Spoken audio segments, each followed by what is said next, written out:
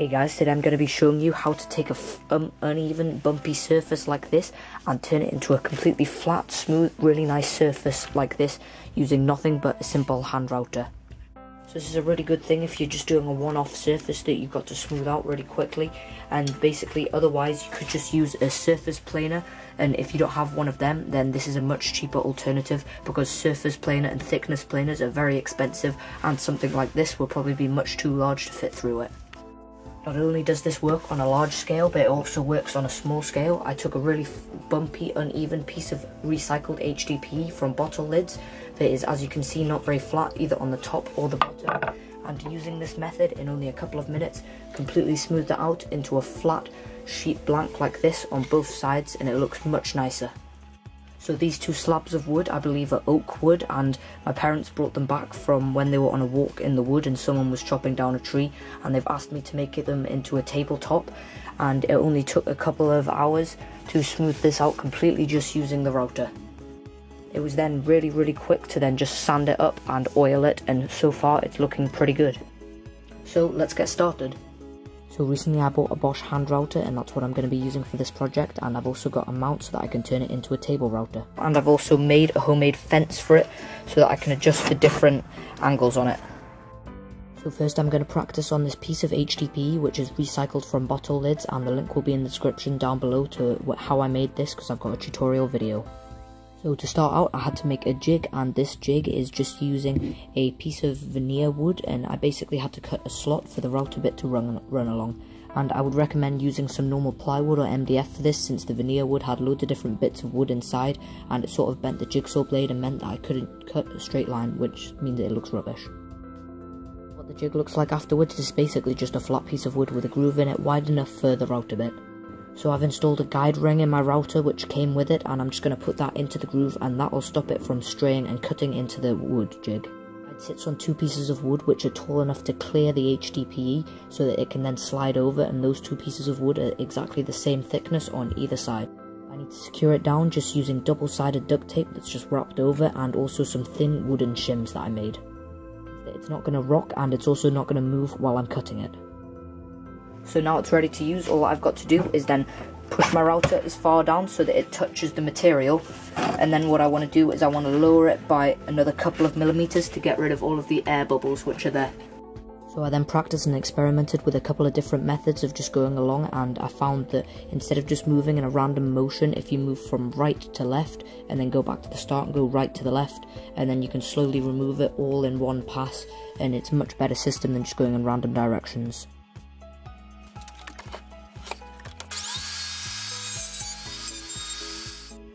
So let's peel it off and see what it looks like underneath. So this is the surface, and it's actually really smooth and flat.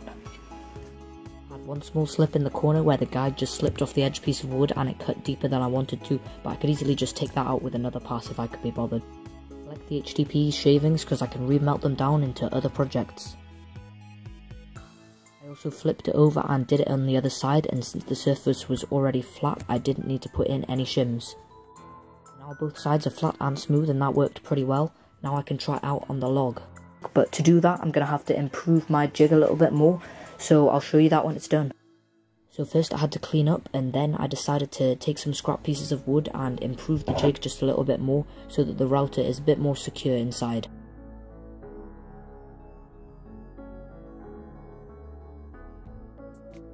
What I've done is I've screwed on two pieces of wood on either side of my wooden guide, and I've made sure that it's wide enough and tall enough to be able to slide completely over the log which I'm going to be planing flat. I'm then going to remove this silly guide thing which I was using earlier, because that works for smaller things but it restricts the size of the bit which I can use, so I'm going to take that out and put in a much larger bit, and then I'm going to have to make some wooden guides to stop it from going off track. I'm going to put two wooden rails on either side like this, that is then going to hold this in place, and it's going to go backwards and forwards. So this guide is just made by screwing on two pieces of wood either side of the router, and I've made sure that they're the right size and distance away so that when the router is moved backwards and forwards the bit is kept inside the channel. It doesn't need to be secured down because it's so heavy and it's pretty flat, so it's not going to rock backwards and forwards. So the aim on this is going to be to take off as little as possible on each pass, and I'm going to do more than one pass. So I'm going to sort of go where the high spots are at the moment and then go lower and lower until the entire thing is flat.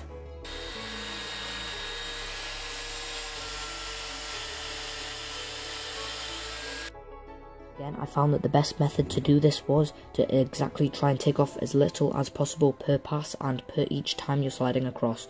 So go all the way out to the right, pull it back about half the router bit into the wood, and then slide it all the way across, turn it off and come all the way back to the other side, and then carry on doing that until you've flattened out the entire surface.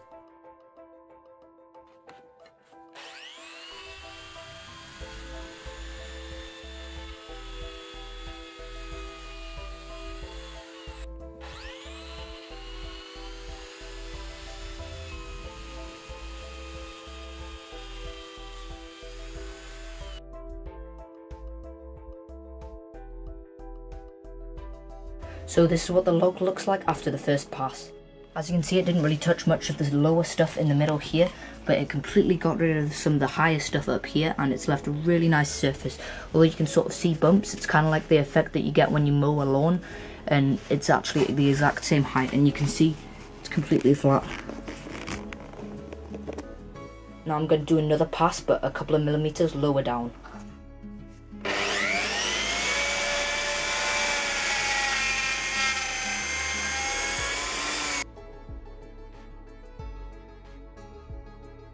So it's going really well. This surface is really smooth until I got to this section here, and the bit went a little bit crazy and I was going a little bit too fast, and I actually managed to shear off both of the tips of the bit here, and my only other option of choice was this much smaller one, which would have it's half the size, it's ½ inch one, and it would have probably taken double the time. So I went and bought a new longer bit, and these are actually quite expensive and I had to wait for it to arrive from Amazon, but luckily the delivery was quite quick and I can carry on. And I'm going to go a lot more slowly, and because this is sort of the end of the grain, this is much tougher on the bits than I realised, so I'm going to go much more slowly, and I don't want to break this because it was £5.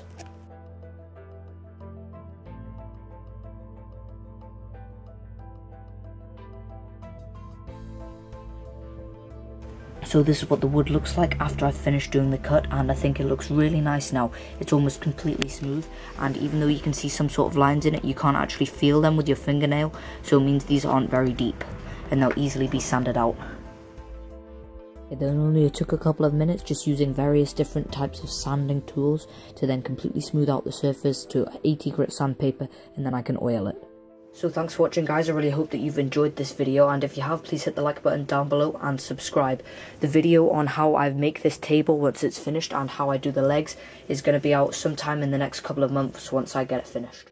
Also, as you can see, I've got 2 slabs of these big bits of oak, and if you have any suggestions for what you think I should make with the second one, whether you think I should just do it again like this but do some improvements or even make something else, I was thinking just another table would be quite nice, then please also post them in the comment section down below.